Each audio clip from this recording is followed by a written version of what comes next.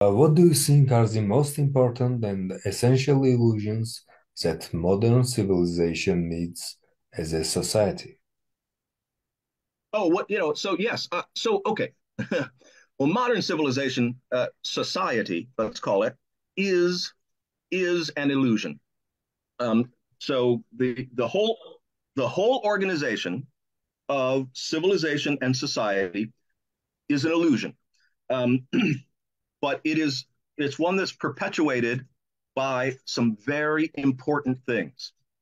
So the important illusions that perpetuate society are manners, politeness, friendliness, being able to converse and get along with people, whether you like them or you don't like them. That is civilization.